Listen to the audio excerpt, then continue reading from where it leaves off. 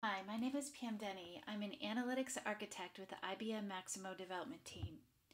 In today's video recording, I'm going to highlight the new Service Request Work Center and how you can configure it to meet your individual needs.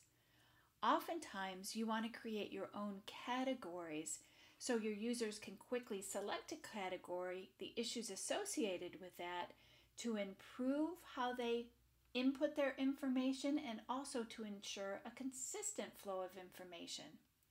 So what we're going to do in this demo is I'll add a new category, and then underneath that category we'll associate a number of problems or common issues associated with that. So again, it can make it much quicker as the user flows through the input of their service request.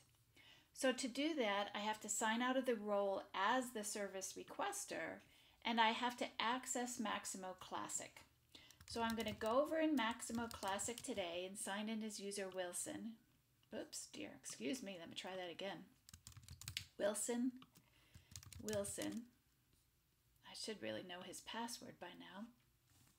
And again, we're going to work with two applications in Maximo Classic to configure these new categories and their associated problems. And I'm going to do that with the Classic or Core applications. And the two applications I'm going to work with is first a classification. What is that top level problem?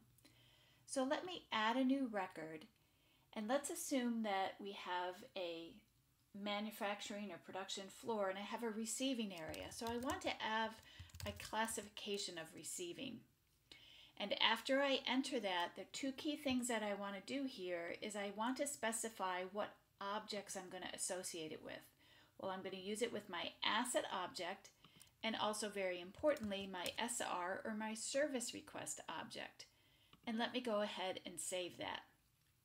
After I've saved my classification, you may have noticed that the image dialog displays. This gives me the capability to add an image so my user, when they enter the service request application, they can quickly see this, and this nice visualization can actually save them a little bit of time. So I'm going to select my doc, which is my receiving doc, as an image associated to this top level category. So again, it gives that eye-catching mechanism. Well, my classification is saved. There's no particular status here. So that's my top level, but now I need to enable that second level or the list of problems associated with that. And the manner in which I do that is with the ticket template application. So again, let me add a new record. And let's imagine that I first want to come in and specify the classification in the class. So it's my SR, and my classification should be down here as receiving. Perfect. So let me go ahead and add that. And now let me specify the problem or the description. And let's say that there's intermittent, I'll just say no power. I can't spell intermittent power for apologize for that. And let me go ahead and say save.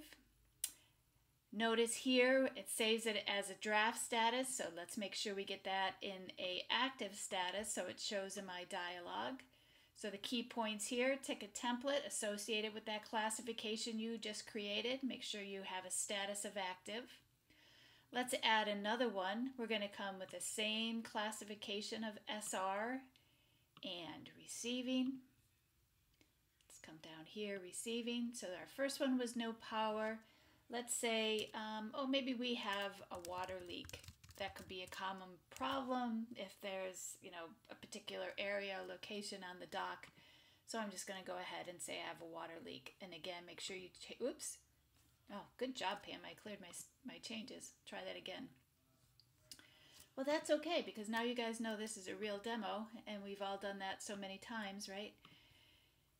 Let's see, receiving and water leak. Save. Perfect. Now let's click change status, the right action there, Pam. Make it active. Okay. So we've added two common problem codes associated with the receiving dock. One, there's a problem with water. One, there's a problem with power. So let me come out of here and I'm going to sign out as my administrator. And then I'm going to go back over into my application and bring up our SR application And let's see if those new categories and problems that we had selected display. So I go to my Manage Service Request, click plus. Here's our new receiving category. And as I can click on there, no power and water leak. So you can now quickly see how easy it is for you to configure these top-level categories and common problem codes associated with those. So again, it's an improved flow of information from your service requesters, but also, and very importantly, it ensures consistent flow of information. So with that, I'd like to thank you very much for your time.